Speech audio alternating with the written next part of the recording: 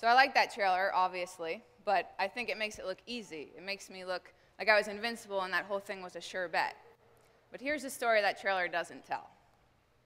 I had two major freak-out moments during that run. The first was at mile 6 on day 1, when my little sister left my side, said goodbye, drove to the airport, and flew home. I was suddenly alone with my quest, and I was terrified at what uncertainties lie ahead. As I settled into routine on the road, I began listening to podcasts, TEDTalks, NPR, because sometimes I just need to hear somebody talking.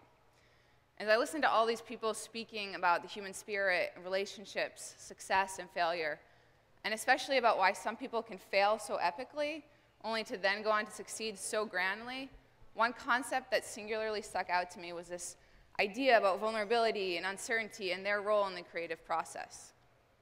I began to understand that rather than being negative qualities or ones we should try and avoid, they're actually an integral part of creating or doing.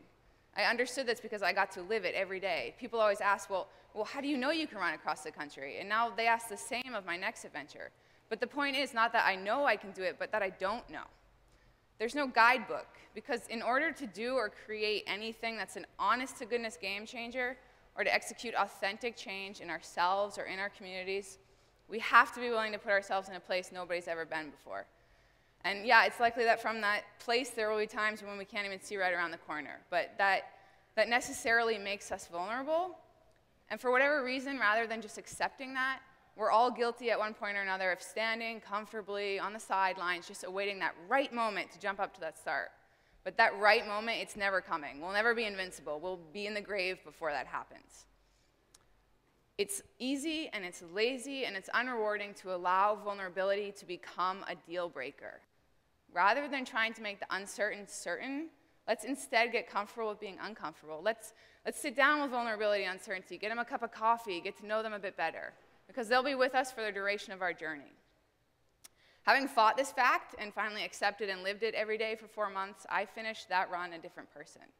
And soon enough, my legs grew hungry for another adventure where I could recreate that feeling of challenge and discovery. So I went back to the drawing board, and I came up with this plan to run the route of the Tour de France this summer, which will involve running 2,000 miles over the course of 9 weeks, staggering elevation change, staggering, enormous calorie consumption. And these stats, yeah, they're overwhelming, they're intimidating, but to me, they're incredibly seductive. They're a worthy follow-up to the run across the US. And if those stats aren't enough to make me feel vulnerable already, there's also the fact that this is something that's never, ever been done before. And I'm actually giving this talk at that rare, perfect moment because I'm right in the middle of things. I haven't decisively succeeded yet, nor have I decisively failed, which is what we usually hear from most people. Instead, I'm right smack dab in the middle of training, right at that intersection of vulnerability and disciplined determination, which is where I think true innovation happens.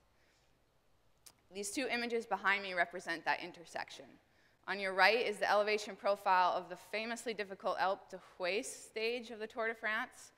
I like it because it's got details, mile markers, distances, descents, ascents, so I can look at it and go, whoa, okay, I've got to get to the mountains to train, or I've got to get to the gym, onto a treadmill, crank that baby up to a 12% grade, and submit these legs into enjoying it.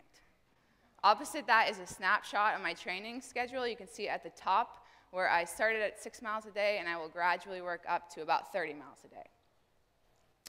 I told you I had 2 major freak-out moments on the US run. The second one didn't happen for a long time, not until my penultimate day, during which I literally cried from the moment I started running until the moment I fell asleep at night. And not because I was so happy to be finally reaching this goal of mine, but because I recognized that this dream I had been living so intensely, so personally every day for the last 4 months was coming to its end before I was ready for it, and I was again terrified at what uncertainties lie ahead. At complete opposite climaxes of that run, I endured my most vulnerable moments. Out of the first came this life-changing odyssey across the United States, and out of the second came the hunger to dream up another adventure and the drive to go do it. Vulnerability, people, is not shame, it's not regretful, it's not weakness, and we cannot allow it to become a roadblock, because it's the very spot from which we dream our biggest dreams and go on to achieve our grandest goals. Thank you.